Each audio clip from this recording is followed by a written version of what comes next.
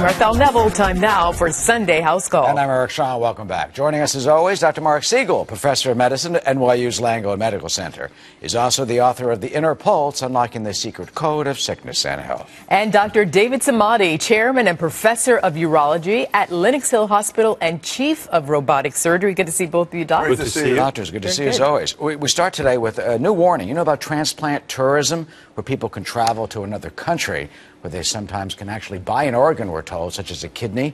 Well, researchers say the practice sometimes leads to possibly life-threatening infections, including liver disease, hepatitis B and C.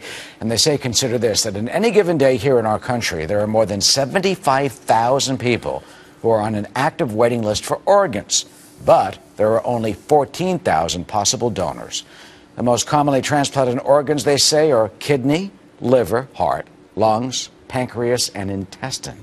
So, Dr. Siegel, people say, gee, you can go save a lot of money by having this if you go abroad, but there could be some complications.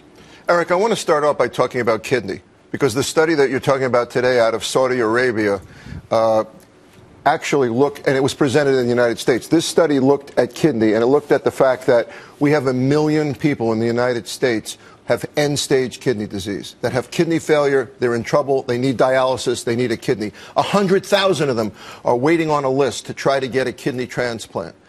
They have maybe 8,000 available from cadavers, another 6,000. So is it a good idea to go to another country to get that? Well, to get a kidney? No. It isn't. And the reason it isn't is, and this is what the study shows, is the quality isn't the same. Your risk of infection is higher. As Eric said, your risk of hepatitis is higher. And the most important thing, Arthel, is you don't have follow-up. I mean, you get your kidney, and then what happens to you? You've got to find another doctor.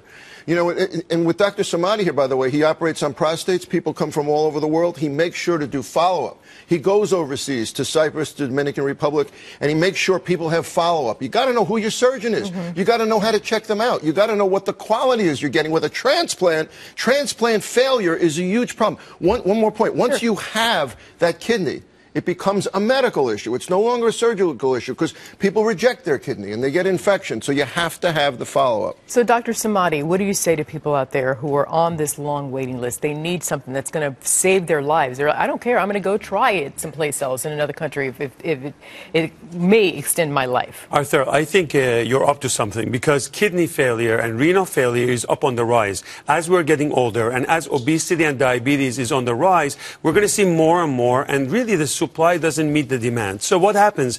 Exactly what you said. They get frustrated. You're on hemodialysis for a long time. They have to spend 12 hours with these filters. And kidney is so essential. Did you know that about 200 liters of blood goes through our kidneys? About 2 liters of urine is produced. And if they don't function well, your acid base, your sodium, potassium, it's a nightmare. So what happens is they go to China, Philippines, Pakistan, Iran, because now you can buy a kidney. The problem is that the screening for these kidneys is not the same as the United States. We look for HIV, we look for hepatitis, we look for CMV, cytomegalovirus, and they don't do that. You know why? Because it's all about money in these countries, and the follow-up is a disaster. Now, I want to talk about a patient of mine who went to Costa Rica, got the renal transplant, and ended up almost coding on the table. Really? Later on, I found out he has prostate cancer. We took care of him.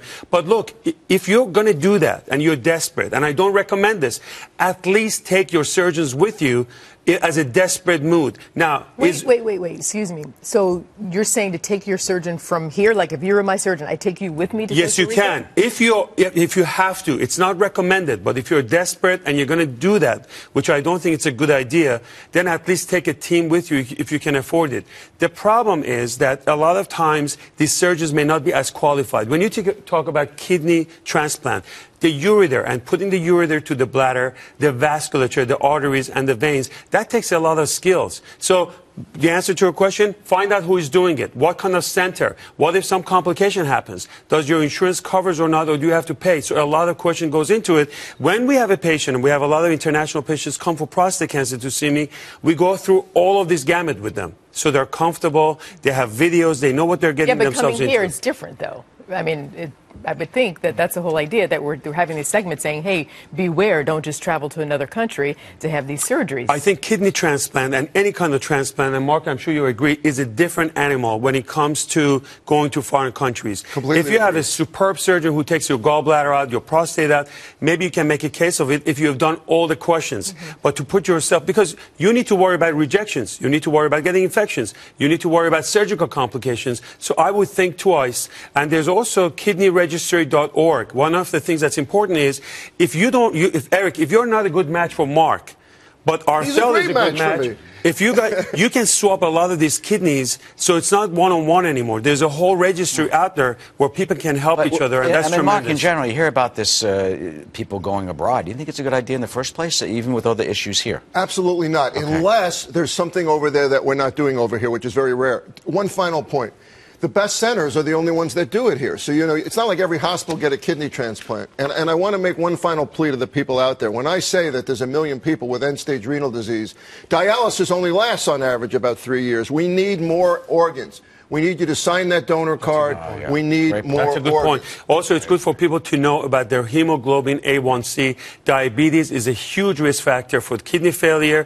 Check your urine. Go to a urologist and check your urine for protein. If you see protein in your urine or blood in your urine, bravo. That's how you'd know. See, now you're... That's great. I like that. And know about these things. And once you monitor your blood pressure, etc., you can save those kidneys. That's lifestyle changes is a big key. Definitely. And by the way, we are not suggesting that there are no top-notch doctors anywhere else in the world. Of course not. We're not saying that. And I'm glad that you picked the right color today. Green is the one. Thank you You're for welcome. the permission.